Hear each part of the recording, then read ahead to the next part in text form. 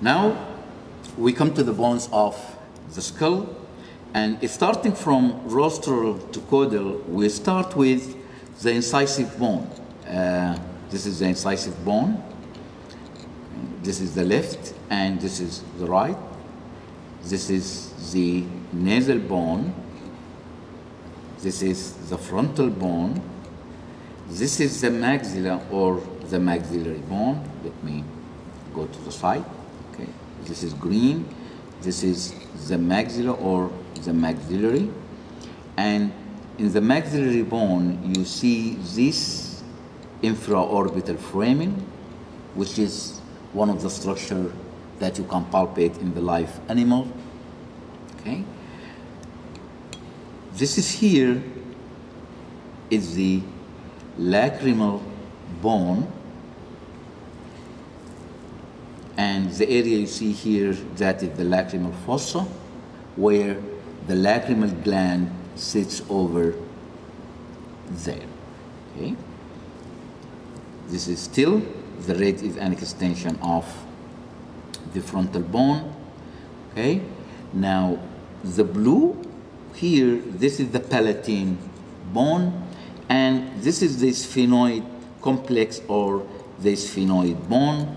This green on the most caudal aspect here, this is the temporal bone.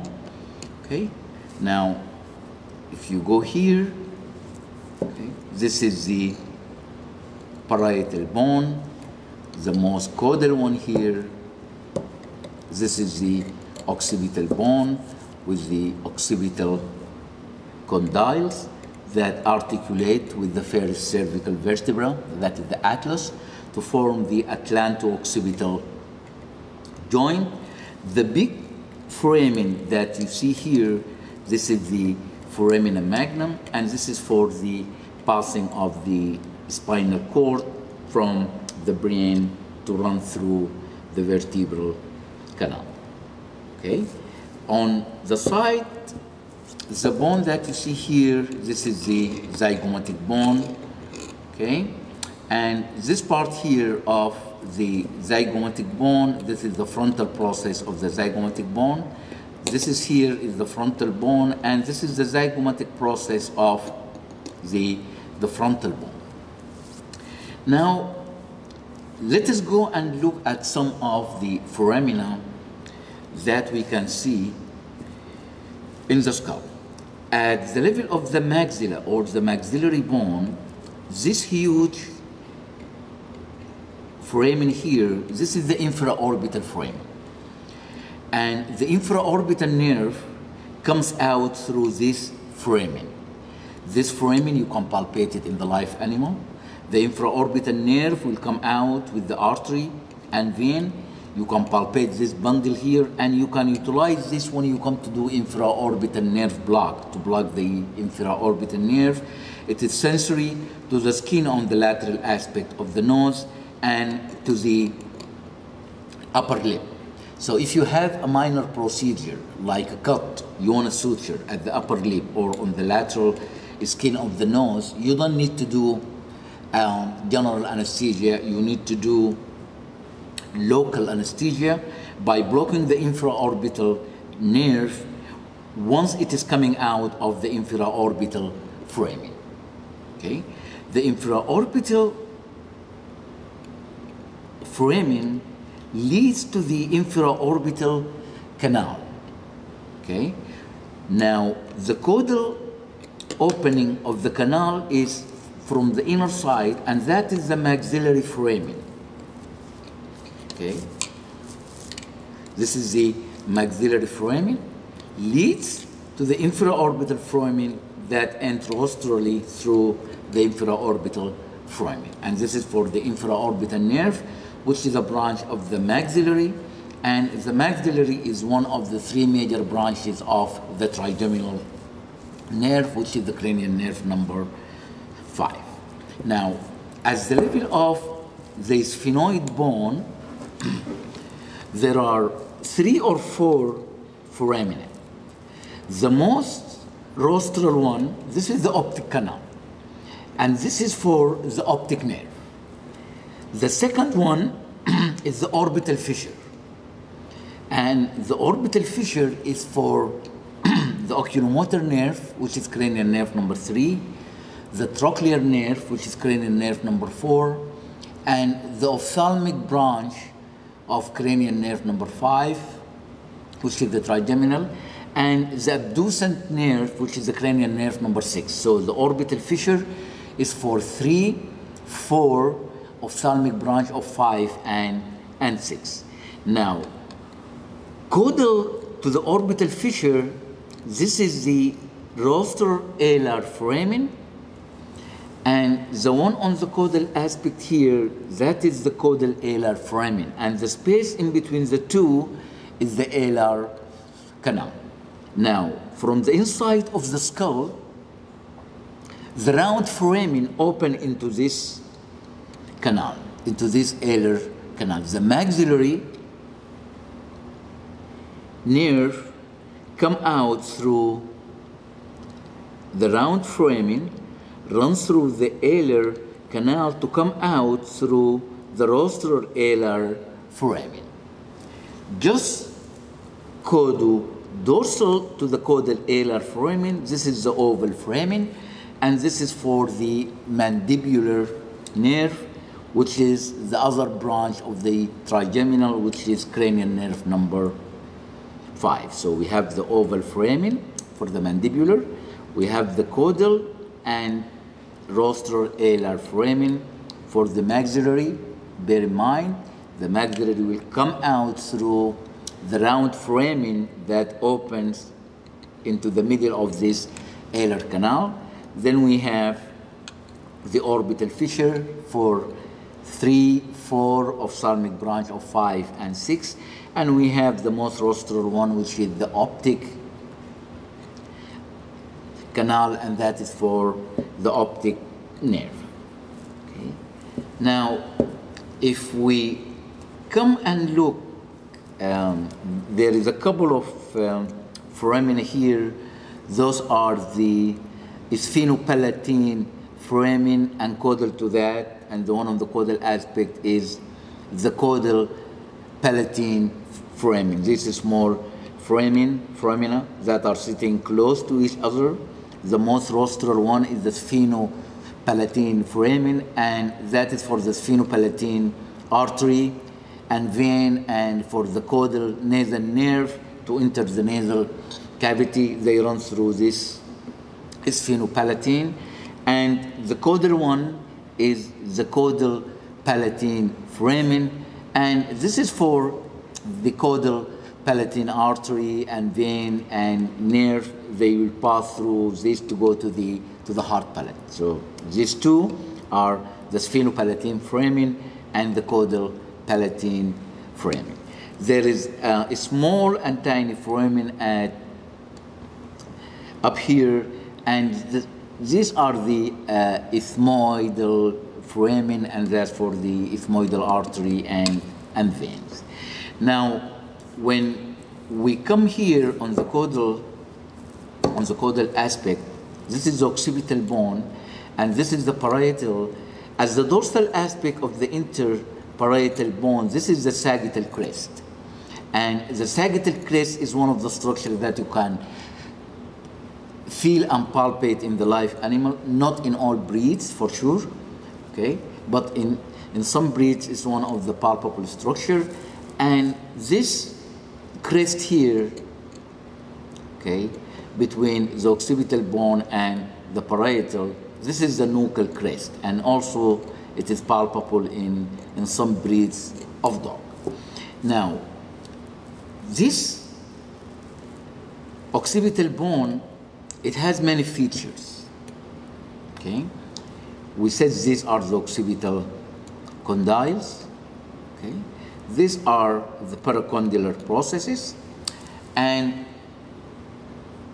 this structure here is the tympanic bulla, okay? And the tympanic bulla will give you access to the middle ear.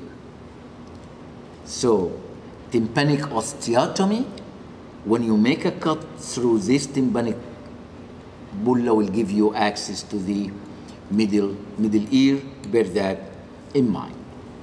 Now, let us look at the foramina of the occipital and the temporal bone, and in between the two. Okay. Now, in between the tympanic bulla and the occipital bone, this is the tympano-occipital fissure.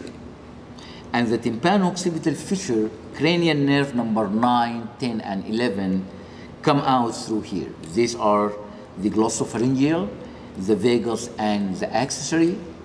All of them come out through the tympano-occipital fissure. This one here, a small one, just caudal to the tympano-occipital fissure, this is the hypoglossal foramen or the hypoglossal canal, and this is for cranial nerve number 12, which is the hypoglossal nerve, will come out through this hypoglossal foramen. Okay? If we go to the lateral aspect here, okay, on the temporal bone, okay, this is the external acoustic meatus, or this is the external opening of the ear canal. Okay, just in between the barocondylar process and the external acoustic meatus, okay, the foramen that is here, that is the stylomastoid foramen. And the stylomastoid foramen, this is for the facial nerve, which is cranial nerve number 7. Okay, so now we have the facial nerve is coming out through the stylomastoid foramen, which is this one.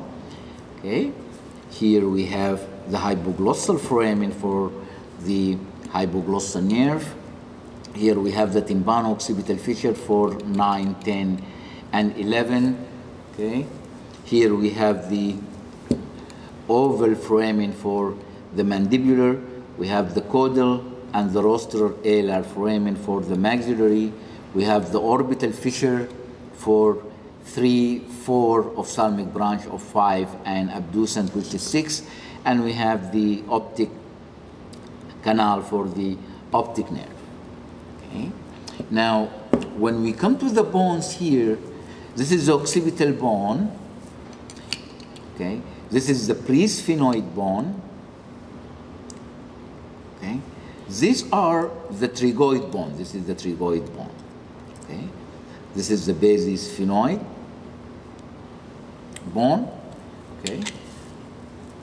Let me put it on the side so you can see it better. This is the trigoid bone. Okay. It is not big. The trigoideus muscle is attached to this bone. The trigoideus muscle is one of the muscles of mastication, and it is one of the muscles that closes the jaw. Okay. The muscle that's sitting on the lateral aspect of the trigoid bone, that is the lateral trigoideus muscle, and the one that's sitting on the medial aspect, that is the medial trigoideus muscle. So they sit around the trigoid bone. Okay, so we have the occipital bone, we have the basis sphenoid bone, we have the presphenoid bone, which is this white here. The blue one is still, it is the palatine, and down here, this is the vomer bone. And the vomer is where the nasal septum sits. Okay, so the nasal septum starts from the vomer bone, which is this bone here. So this is here is the vomer. Okay, this is the presphenoid. Okay, and this is the basi sphenoid bone. Thank you. Now, another feature of the canine skull is the orbit, and the orbit receives the eyeball, okay, and the orbit consists of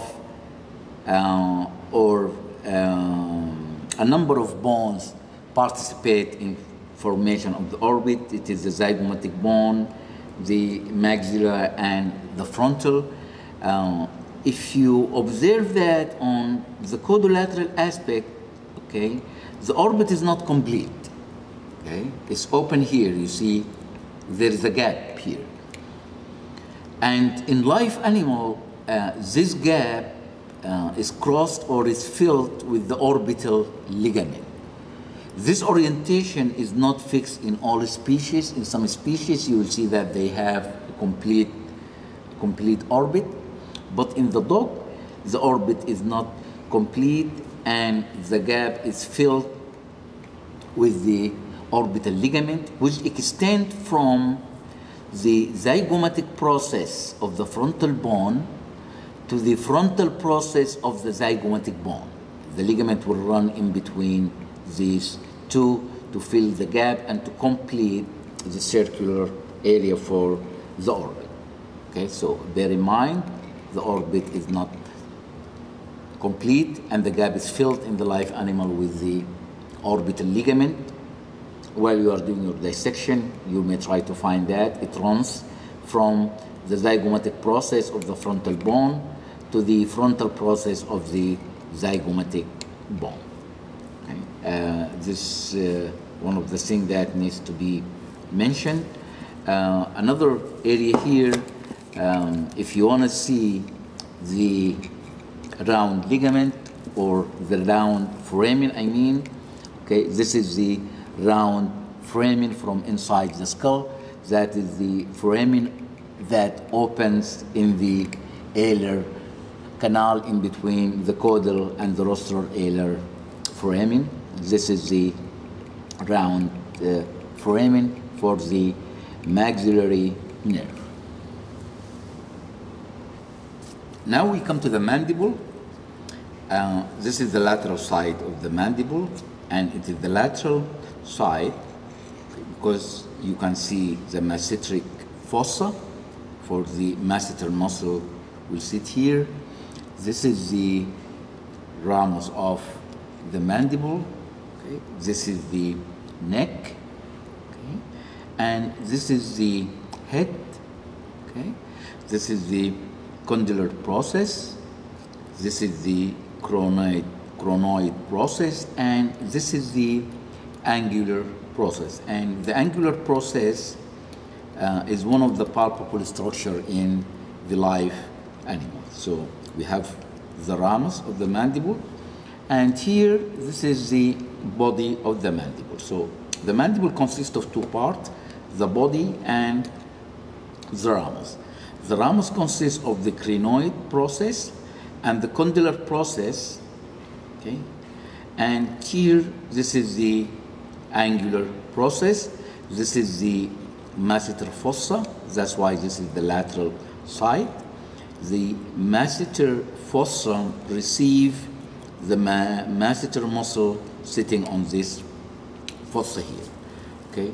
Another structure you can utilize to differentiate between lateral and medial is the mental foramina, and this foramen is palpable in the live animal, and also it is the foramen where the mental nerve, the branch of the inferior alveolar, will come out to provide sensory innervation to the lower lip.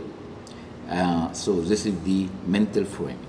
When we go to the medial side of the mandible, okay, a very important structure to pay attention to is the mandibular foramen, okay, where the mandibular nerve, which is one of the branches of the trigeminal, goes through the mandibular foramen, and inside there, at this level, it gives the inferior alveolar nerve that run through the mandibular canal. When it reaches the level of the mental foramen, okay, it will send the mental nerve, which is a branch of the inferior alveolar that come out through the mental foramen and go to the lower lips, while the inferior alveolar will continue to go to innervate the incisors and the canine teeth. And we said if you wanna do a minor procedure at the lower lip, you block the mental nerve as soon as it comes out of the mental foramen. At this level here, you can palpate the mental foramen and you can palpate the mental nerve. You can see here there are 2 foramina. Sometimes you may see 3 of them, and all those are for the mental nerve. Now, if you want to work with the incisors and the canines, if you want to do extraction, and you want to block the inferior alveolar, you need to insert your needle inside the mandibular canal through the mental foramina. You insert your needle there and you dispense your anesthetic agent that would desensitize the inferior alveolar that go to the canines and the incisors teeth. Also on the medial side, you can block the mandibular nerve at the level of the mandibular foramen. Okay. You can do this nerve block from the inside of the oral cavity. You can block the mandibular nerve at this area here.